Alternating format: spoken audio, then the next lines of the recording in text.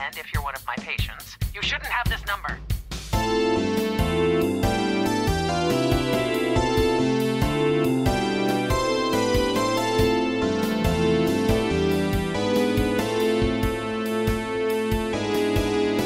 It's not the first time he's so on.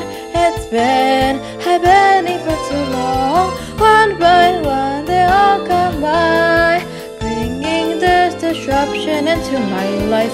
It's a sick day, I can call it. It starts with all the sensitives. The whole day I'm sick to my stomach.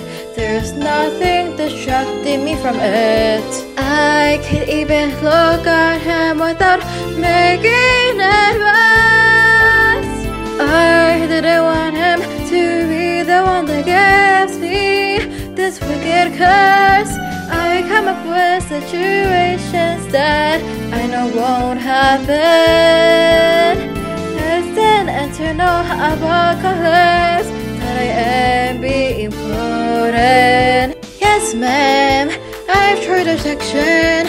No, ma'am, it won't go away. No way to cure attraction when it feels like you won't live another day. Yes, ma'am, I'm doing my best. No, ma'am, it won't let me rest. There's not much that we can do. Let's just hope that it will pass our reason.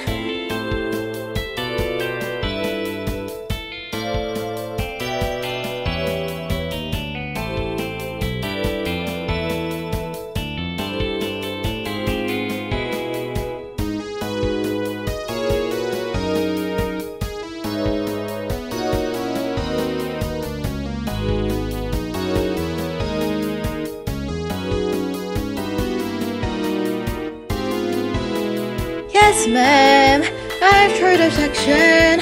No, ma'am, it won't go away. No way to cure attraction when it feels like you won't live another day. Yes, ma'am, I'm doing my best. No, ma'am, it won't let me rest. There's not much